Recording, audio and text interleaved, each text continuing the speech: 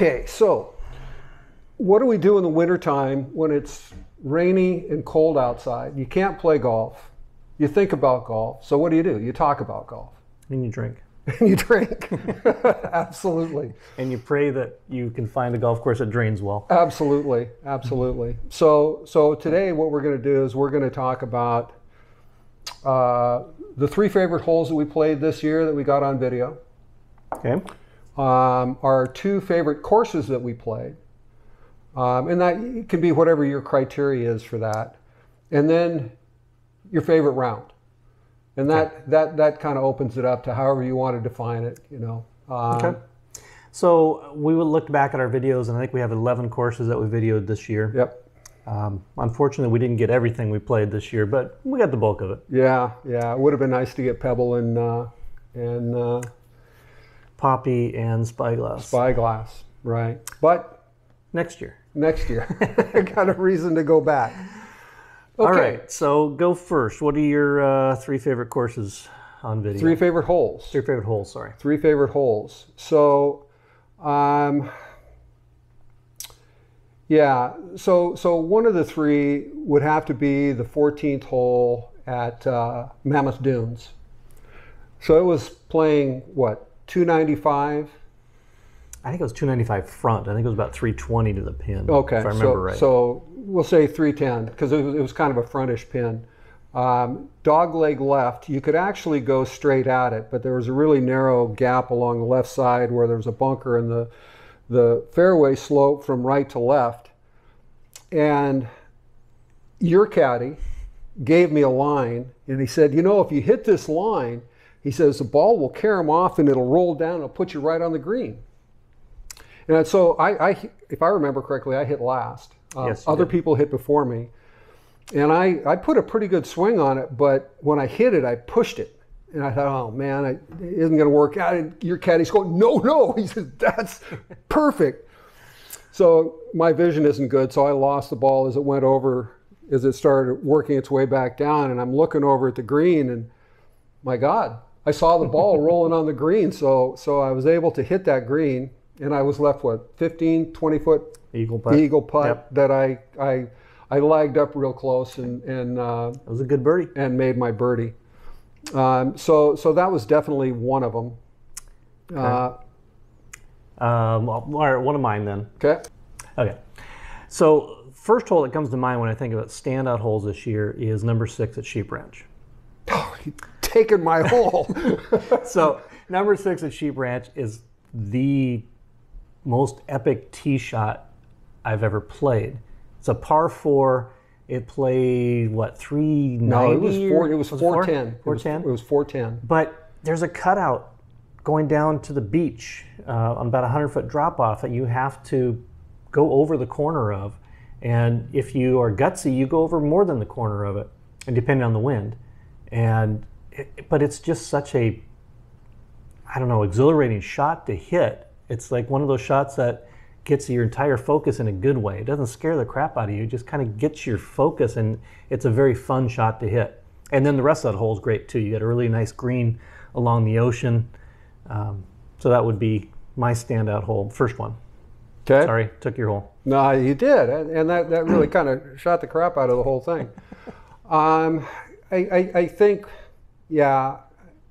So I'm going to go with that too, because it just is worthy of description. You know, I visualized my shot on that hole. You know, I saw it as a little baby cut because we had the wind at our back, and it was coming off the ocean a little bit, so I felt secure in that.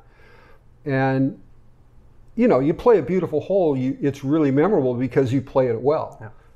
And I hit a perfect tee shot there.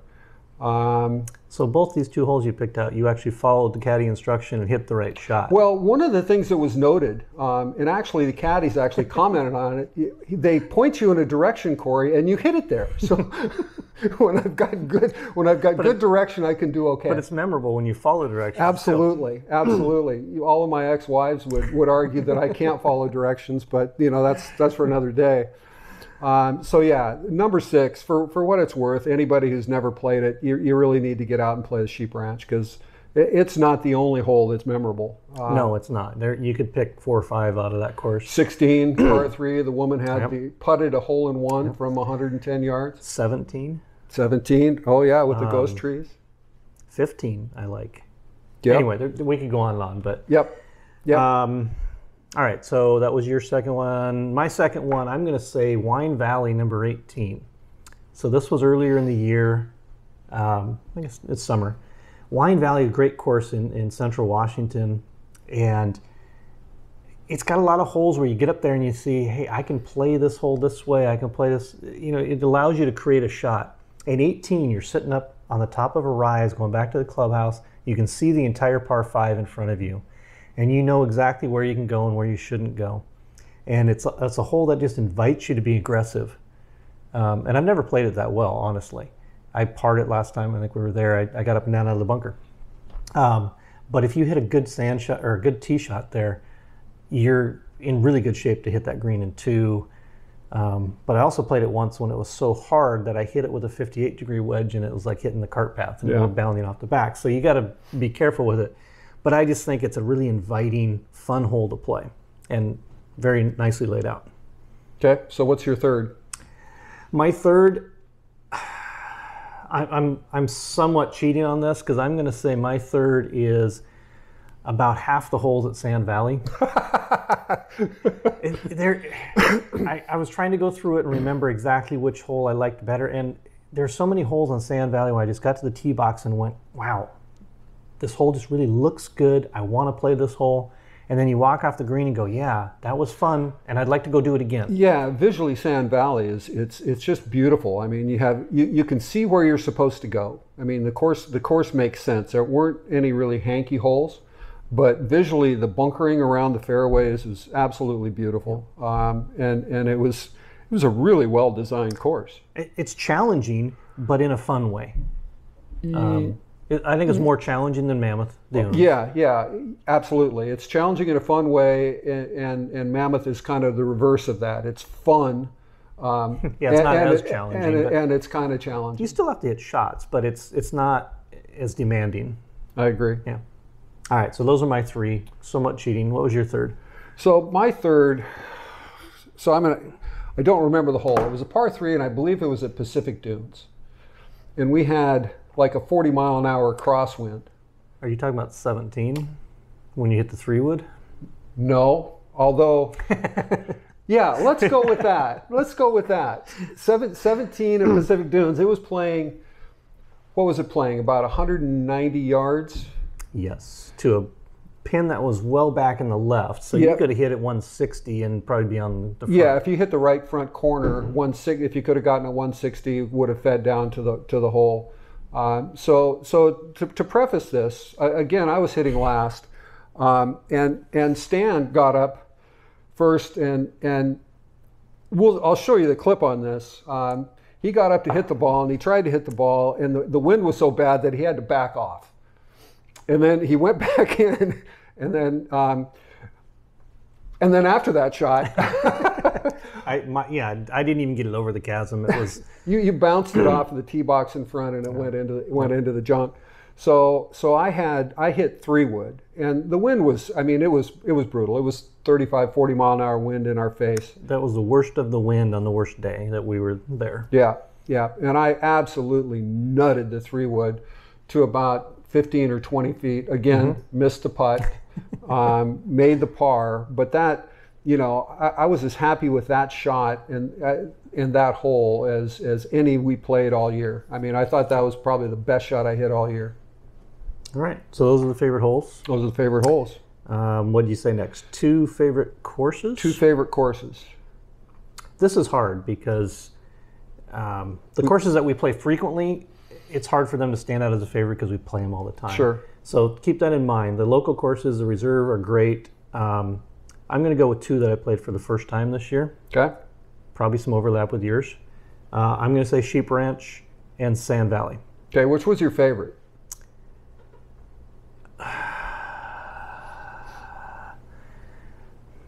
I'm going to say Sand Valley for pure golf. I think there was really good hole after really good hole. Sheep Ranch had a really good hole after really good hole, but a lot of it was because of the setting.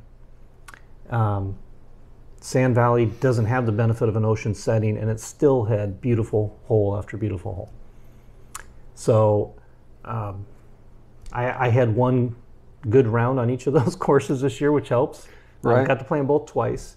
But like I said, at Sand Valley, a lot of those holes, they get you, they entice you from the tee, and then when you walk off the green, you still really like the hole. Mm-hmm. And you know, a good sign of a great course is it's challenging, but when you get done, you want to go around and start over again. And that's what it was like at Sand Valley. Well, and you feel like, okay, I played that. Now I know the mistakes that I was making in the course, and I want to go back and correct it like right now. Yeah. And Sheep Ranch is similar in a lot of ways. There's a lot of really good holes, but there's several where you go, okay, I played that, and now I know what I didn't know. I want to go back to the tee and do it again. Which we got to play it 2 days in a row, so we got to correct some of that. Some of the great holes and just pure fun. Sheep Ranch wins on pure fun, because it's really made to let you have a good time when you're playing golf. All right, your two favorite courses. Okay, so I'm going to do this. I've got a 2A and 2B, and then for me it was far and away number one, and this will shock you a little bit. But as I look back, my opinion of the course was diminished because of the weather we were playing in. Mm-hmm. And so I'm going to throw Lawsonia Links, because I've never played a course like Lawsonia Links. I've never played greens like Lawsonia Links. I've never hit out of bunkers like Lawsonia Links. It just presented a different style of game that I was unfamiliar with. But, I got to hit some really interesting shots. The 2B for me is Mammoth Dunes. I just thought that was a fun course to play. I thoroughly enjoyed the round. Fortunately, I played pretty well. I was pretty tired after playing Sand Valley. I mean, it's a healthy walk, and it's a mentally challenging course. Right. to keep your mind in the game for all the shots, because there aren't very many freebies out there. No, you can hit good shots, and if it's 2 feet off, you're from hero to zero. And then my favorite, by a long shot, was Sheep Ranch, for all of those reasons. But looking back, the day was absolutely beautiful. There were no clouds in the sky. You want to play a link style course that has no bunkers, and it has no bunkers because it gets so windy. Right. And it presented us with the wind. That's right. I think we played it the way it was supposed to be played. Yeah, right? I mean, we got the day that course was designed for. It was running pretty firm and fast. The greens were faster than they thought they were going to be when we went out on the course that morning. They told us they were rolling slow, and we didn't find that to be true. Right. The views, they have what? Aren't there 8 or 9 holes that go along the ocean? I believe it's 9, yeah. Yeah, and each one is unique. It presents a different set of challenges. Number 6, like we said before, of our favorite holes. 16, the par 3, goes along the ocean, and 17 with the ghost trees along the left-hand side and around the green. Visually, it's a pretty simple hole, except you got ocean for the setting. Right. Even the inland holes on that course are good. I mean, number 11, that par 5 that goes up the volcano crater. Yep. I love that hole. Yeah. So I can't argue with you at all. Yeah, there are some bizarre holes on the course that they probably could have done better with, but I think they presented so many great holes that you kind of overlook the ones that get you to the next great hole. It's easy to downgrade a pretty good hole just because it's next to all these really great holes. Yeah. Okay, so what was your favorite round? Favorite round on video this year? Well, sort of on video. The second time we played Lawsonia this year, second time we played Lawsonia this year was my favorite round. Yeah. I found Lawsonia to be unique to what I'd played. I haven't played a lot of these classically designed courses that were done by Donald Ross and Seth Rayner, and sure. that was unique to me, and I think that course just had a really distinctive personality, good test of golf without being too penal, and getting to play it the second time where you knew a couple of the lines off the tees that you didn't the first time. I really enjoyed it.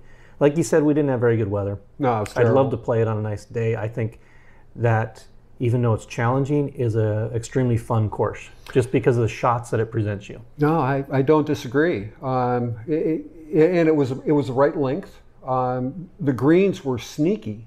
You'd look at some putts and you'd see some break, but it was you only got like 30% of the break that was actually there, and you just couldn't see it. So I think course knowledge there is a real big thing. All right, your favorite round? My favorite round. So I'm going off menu. My favorite round was one of the rounds. I think we got it on video when we played the Preserve. Oh, the Preserve. Yep.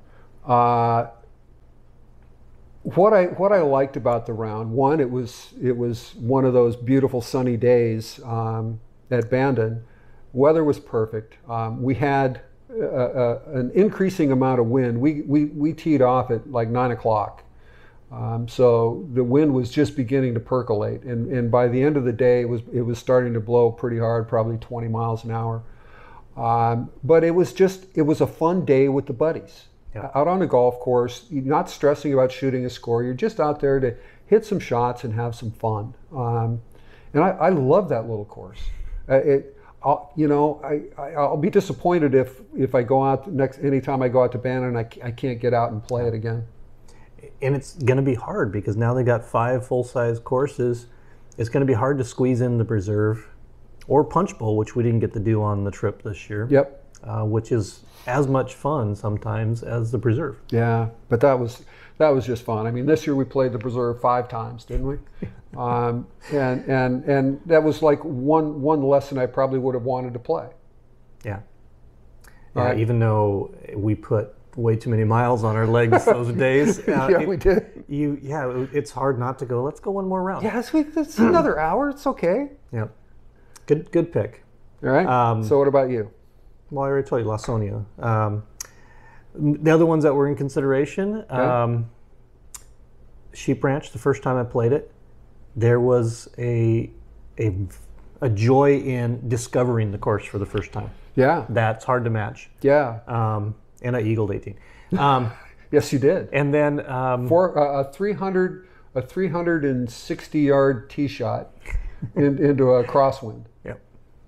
And then